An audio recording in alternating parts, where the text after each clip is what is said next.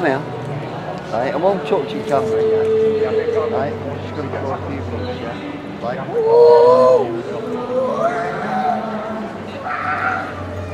I can get you big and salmon. No, okay. No. Old Testament, no, it doesn't. Don't. What about the New Testament? Is this a stench to you? Or can you catch the smell of, hey, whatever's going on there is something that I need? So this is the dilemma that you have. 700 years later, a guy called Muhammad came and he wrote the Quran, and he said, no, Jesus was not the Son of God.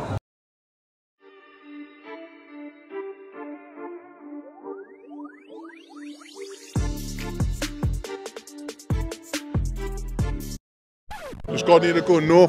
But listen, what Wesley's saying to you here, mate, is like, I think there's a little bit of confusion.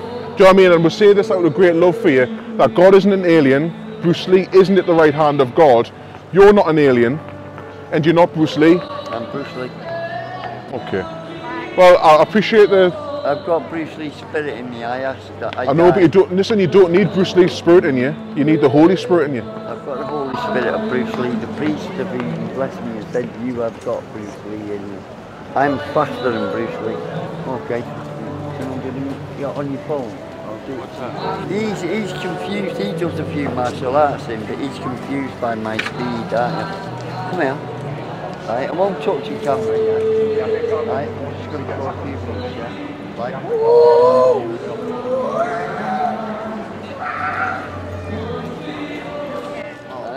Alright, mate.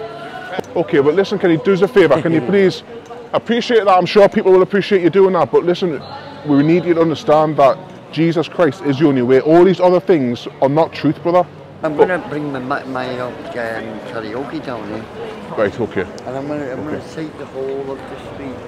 Well, mate, listen, it's been lovely speaking to you. It's been lovely speaking to you. Do us a favour though, please consider what we're saying. Do you know what I mean? I think you're some sort of angel sort of bounty. No, don't bow to me, I'm not an angel. I'm not an angel, I'm just a man who's encountered Jesus Christ, who loves you, but you've got to come with me. Alright, brother? I love you. God bless you. So if you believe in the Bible too, dude, I eat everything. Do you know why? Do you know why? Do you know why I eat everything? Do you know what I think? Premise of you, sir. You're just trying to win the argument, and you've got no argument. There's no argument. Jesus said, amen? Right, okay, let me just do the example of the iPhone. The iPhone represents man. How? This iPhone, when it's disconnected from the charger, what happens to it? It dies. The reason why you die is because Adam and Eve sinned against God and were separated from God. At that moment, death and decay happened. Now, sir, let me answer your question. Regarding, 2 seconds, let me answer your question. Regarding, 2 seconds, I love you, man. I love you and I care about you, and I want to tell you the truth. Now listen to this, the reason why I can eat shrimp and bacon is this. Jesus has declared all foods clean. Amen? So I can wake on the morning, I got the legs, I can get me bacon salmon. No, okay. No. Old Testament, no, it doesn't. What about the New Testament? Oh, he's talking about New Testament. Yeah. You can't Is that the one that you talk about then? Guys, you can't understand the Old Testament without the New Testament. Jesus says, don't worry about what goes into your mouth, because what happens to what goes into your mouth? Goes out your other end. He says, worry about what comes out of your mouth, because what comes out of your mouth, that's what defiles a person. Let me ask you this, right? You know when you swear and you curse, that doesn't matter, does it? You can call people narcissistic, you can be nasty, you can swear. Oh, but you shouldn't eat bacon and you shouldn't eat shrimp. So you should care so much more about what comes out of your mouth, about rather than what goes in your mouth. My friends, listen. No, sir, I'm showing me understanding.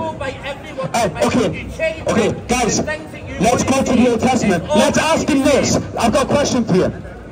Why did God tell the people of Israel to not eat certain foods? No, I want you to answer it. Because you're the one who's saying Old Testament, Old Testament. Why did God tell it? Why did God say it? In Leviticus chapter 11. Why did God say that in Leviticus chapter 11?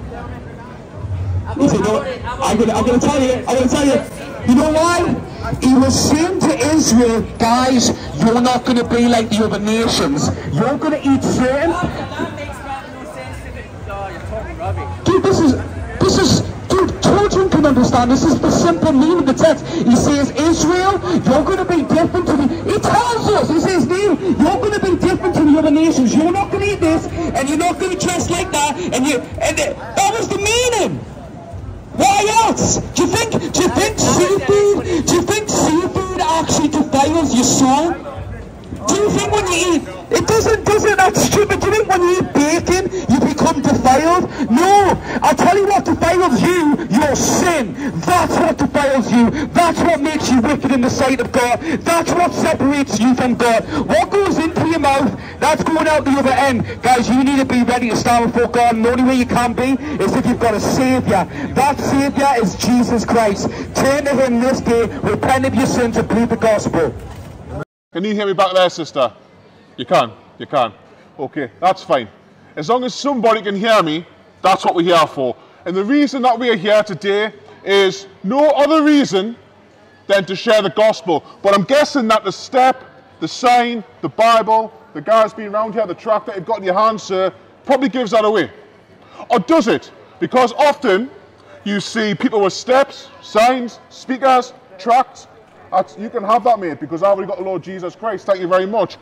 Often you see that, but what you get isn't the gospel.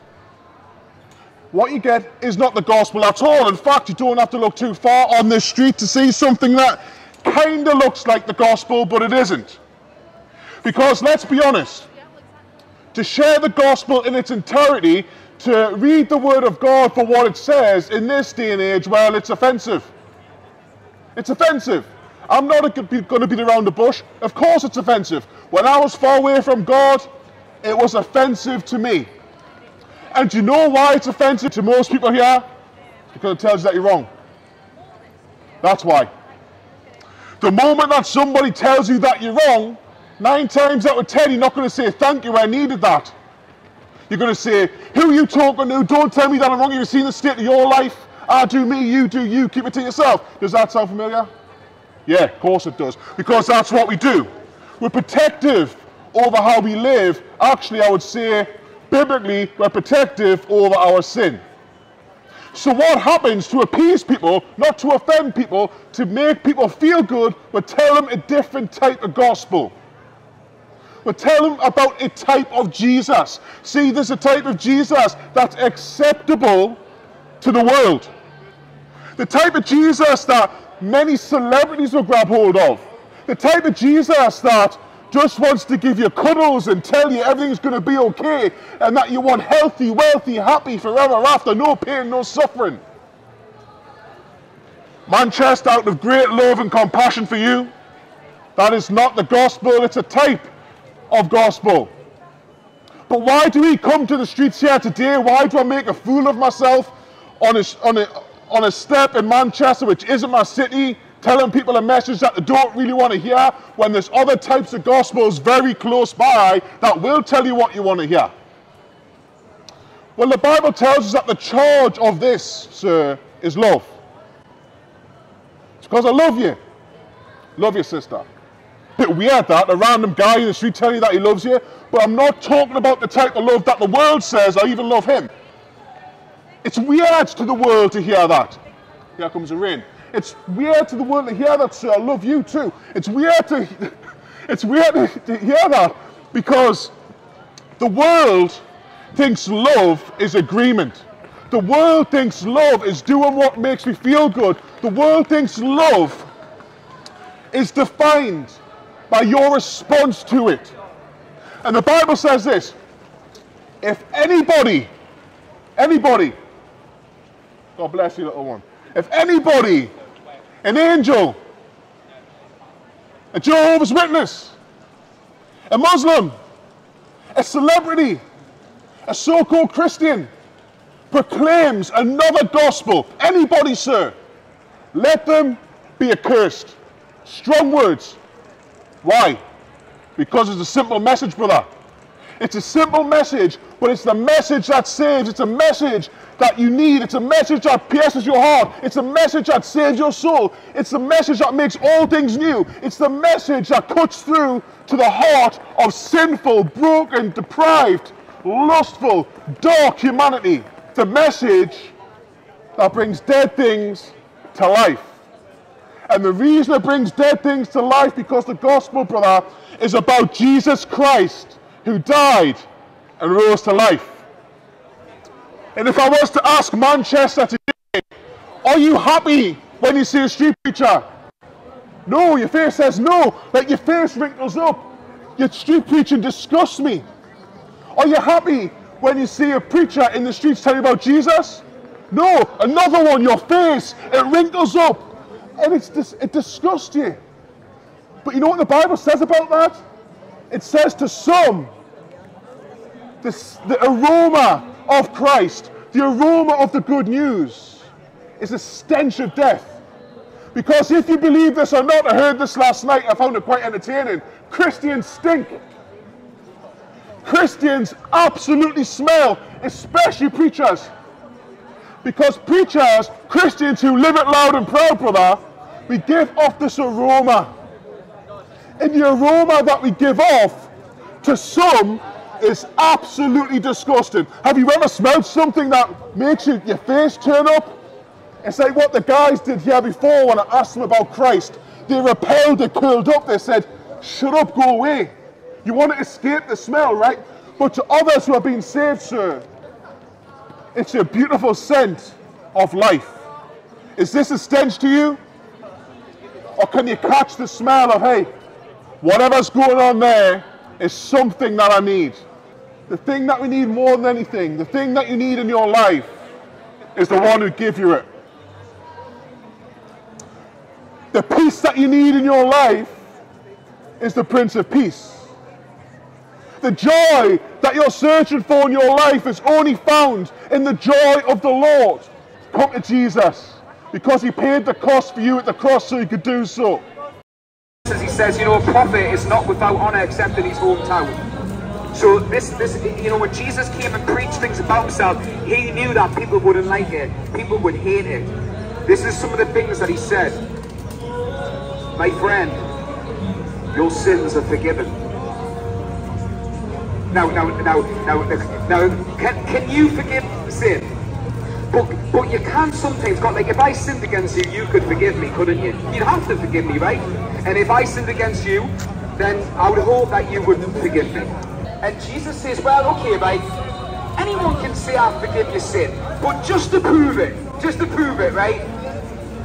My friend, take up your bed and walk. Right now, you have to bear in mind, this guy was crippled. This guy didn't have an ability to walk. It could have been likely that his legs were deformed, and then all of a sudden he picks up his bed. Imagine his stand up the first night, and he picks up his bed. You see, that's different now, because when he says your sins are forgiven, but then backs it up with a work like that, you then have to think, wait a minute, is this just any other prophet? Like, you have to. Let me give you another one. Jesus said this to the Pharisees, said, before Abraham was, I am. Now in Exodus chapter 3, which Muslims believe to be the word of God, Moses wrote this, it says, Moses says to God, God, who shall I tell you has sent me to go and tell Pharaoh to release the people of Israel? And God says to him, go and tell them I am has sent you. I am that I am, right? What's he saying? But what does God mean when he says I am that I am? It means that he's self-existent. Right? It means that there's not, that he has no beginning, he has no end, there's nothing that controls him. He is completely all in all. Right? He's without beginning, without end. He is the self-existent one. He doesn't need you to live, and he doesn't need me to live, he doesn't need anyone to live. And you know what Jesus said to the Pharisees? He says, before Abraham was, in other words, before Abraham existed, I am. Now you have to understand that was very blasphemous if a man said that. A prophet could never call himself I am. Only God can say, I am that I am, right? And Jesus says, I am that I am. I am Yahweh, I am Jehovah, I am Elohim, I am God Almighty. And let me give you one more. Jesus said this, anyone who has seen me has seen the Father. Powerful, right? I mean, imagine I said to you, if you've seen me, you've seen God. That would be a lie. Jesus stared these people in the eyes and he said, anyone who has seen me has seen the Father. Do you know what they did? They picked up stones to stone him because him being a man made himself equal with God. Can I ask you a question? What does it mean if something equals something else? It's of the same value, right? 1 equals 1, 4 equals 2 times 2, 64 equals 8 times 8, right? Yeah, so there's an equality. And Jesus, you know what Jesus is essentially doing there? He puts himself here and then he gets a big equal sign. And then he puts the Father on the other side. And he says, if you've seen me, you've seen him. So this is the dilemma that you have. 700 years later, a guy called Muhammad came and he wrote the Quran. And he said, no, Jesus was not the Son of God. He was just a very important prophet, and one day he will come back and judge the world. I take issue with that. Why? Because of his self-revelation that he's already given. Because of what he's already said about himself and what he's already did. You see, Jesus didn't just